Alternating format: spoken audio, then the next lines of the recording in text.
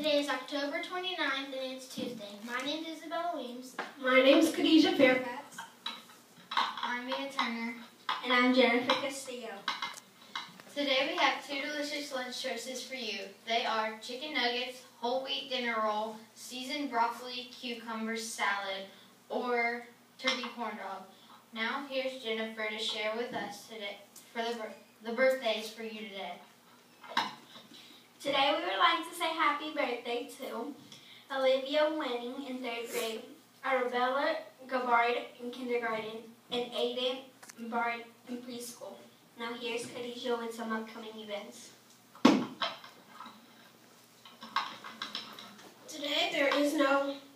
This week there is no upcoming events, but it is Spirit Day.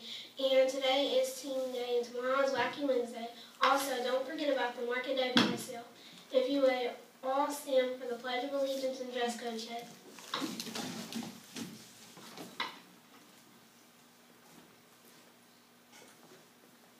I pledge allegiance to the flag of the United States of America and to the republic for which it stands, one nation, under God, indivisible, with liberty and justice for all.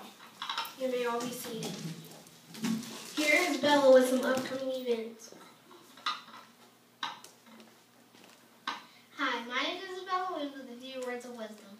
When you accept something, you think it ought to happen. Like when you say to yourself, I know I can make an A on the test. So, what do you expect your future to be like? What kind of person do you want to be? What are your goals and your dreams?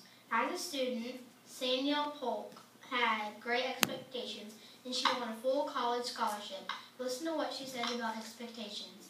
My grandparents taught me, the greater my expectations, the greater my success.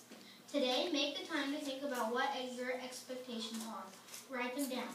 And then remember, great expectations can lead to a greater success. For something to think about, this is Isabella Weems. Make it a great day or not, the choice is yours.